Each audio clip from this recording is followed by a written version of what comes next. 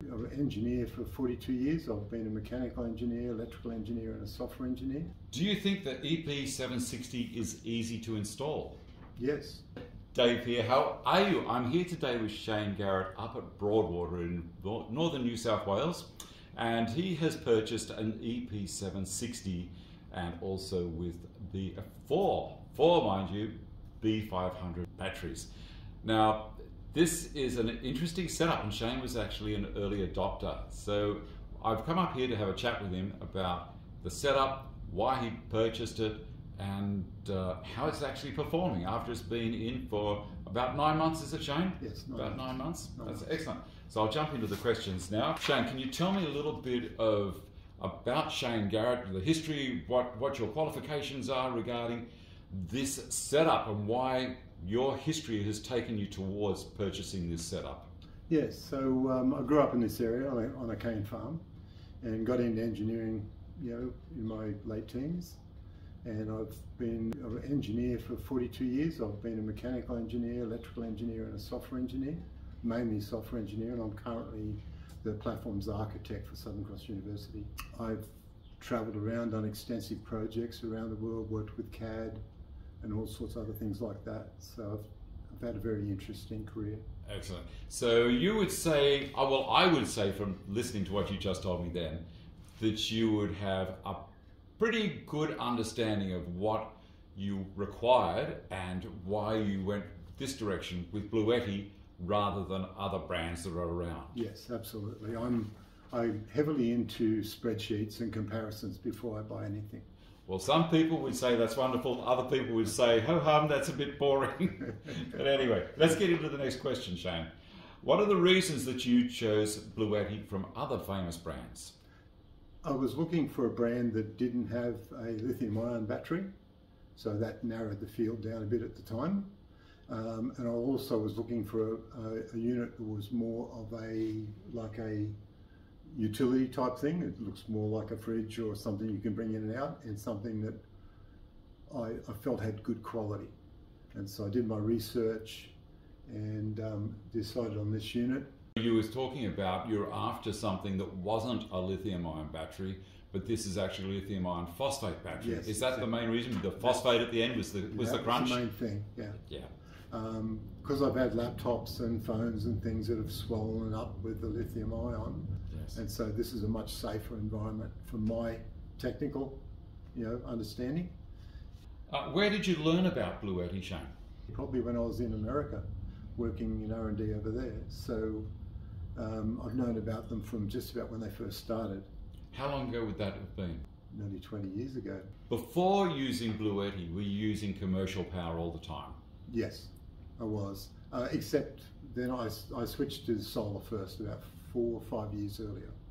So I put a 10 kilowatt solar system on, and at that time I was getting 12 cents rebate back, and that paid for itself. And then after that paid for itself, I decided to go the next step. Do you think the EP760 is easy to install? Yes, it was. It's a 2-person lift each unit, and you basically stack them, level out your base and then stack them. So I did the install of that and got an electrician to do the wiring of the final wiring it to the grid. So they all clip together basically. There's no cables really going between them apart from the very short connecting cable that connects the EP760 with either 1, 2, 3 or 4 of the B500s. Exactly, yes. Terrific. And you got your own electrician in. Do you feel that that electrician that you used would be more than comfortable to come and fit a BLUETTI EP760 in anyone's home? Absolutely. I spoke to him about 2 weeks ago and he asked how it was going. He dropped in and asked how he thought how it was going, and I told him, and he'd be happy to do others in the area as well. What benefits do you think you get from installing the EP760? We have pretty bad power in this area, so I use UPSs for my computers and servers and stuff, and they're always squeaking and squawking, say it's over voltage, under voltage, power failures. When I was one year I had 20 power failures in 1 year. That's a lot. That's a lot. And so it's been unstable, and this gives me that stability. My wife's favourite thing is that you can have a hot shower even during a blackout. because it's got the power. Even if you can't see where you are. Yeah. Oh no, hold on. You've got lights. Of course, you've got lights from the BLUETTI. We don't even notice blackouts now, except the whole town goes black, and we're still running. You don't even see a blink. How do you think the BLUETTI EP760 contributes to improving home energy security and availability? That's a good one, because it's my philosophy to be as independent as possible in retirement, and this is part of the step towards that. So with the power prices rising constantly, this is going to give me that edge against that in the future, plus I won't get nickel and dime to death based on the increasing prices. No surprises. No surprises. And I'm comfortable that this will last 15 to 20 years, not the 10 years that the warranty has. How do you view the BLUETTI EP760 760 watt output power in meeting household energy demands? It works very well. If I turn everything on upstairs, except for the oven, our house draws 4.5 kilowatts. But at the same time, I can then come down here and use a bit of tools that use 2.5, kilowatts, and without even going on the grid. So I have most days that I don't even pull energy from the grid at all, and it's only really winter time where I have heaters on that I'll have to draw on the grid overnight, and in summertime with the air conditioners on, I might have time I do that. I'd like to add there that you do have the full complement of the 4 batteries. Yes. Basically, let's say very approximately 500 watt hours, 5 kilowatt hours each. So it's nearly 20 kilowatt hours of capacity you have there on call at demand at 7,600 max output. Does it handle surge? Yes, it's got an option in it to handle the bad quality coming in, and I turn that on almost straight away. And does it have the capacity to have more than 7,600 watts going out for a given time, or not? I think there is a short burst, but I haven't really tested it to that level.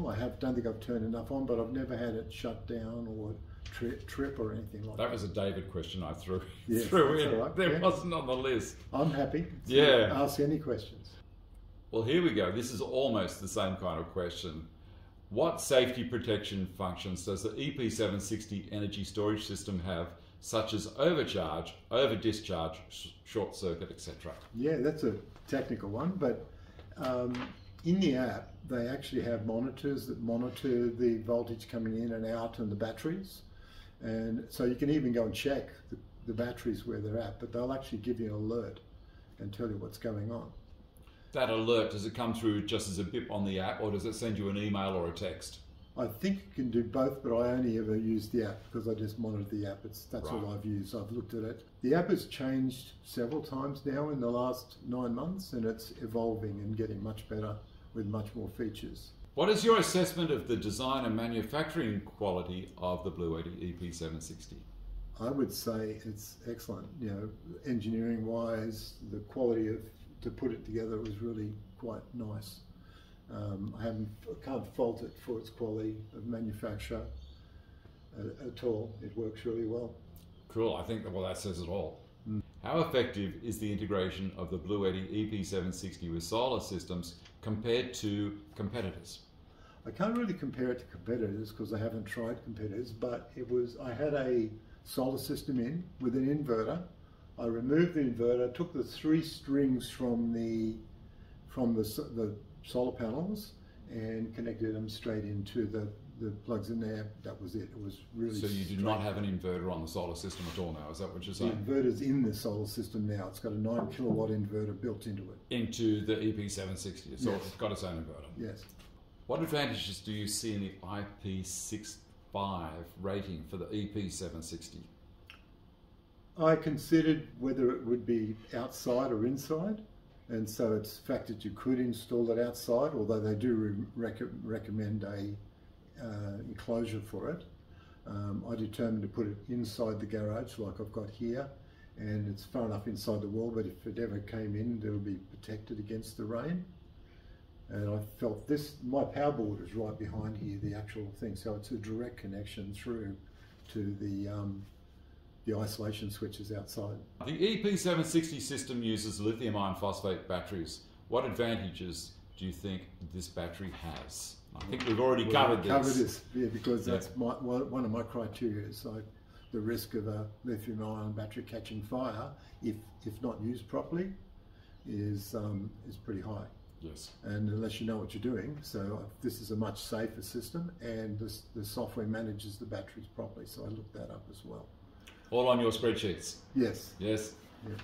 How does the unit hold up over long time use? Now, I know you've only had it for 9 months, but how has it been going for that 9 months? It's been going really well for the 9 months, and I do believe I can probably even get more performance out of my solar panels with it. So I've been talking to BLUETTI about those sort of things.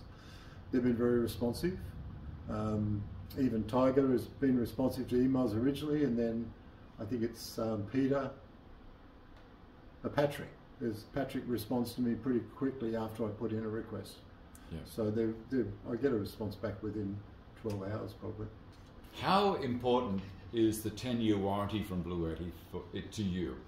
It's very important. I do believe that it's like with solar panels and everything, your 10 years it drops in performance. Batteries will drop in performance a little bit. That's why I upscaled to the 20 kilowatts to give me that buffer over time. So I expected to be able to run the house for 15, 20 years. So the 10-year warranty just makes me feel more comfortable that I'm going to get the longevity and the payback. And it is an investment. You know, I looked at it, when I did my calculations on the spreadsheets, I worked out that I was looking at a 12-year, return on investment.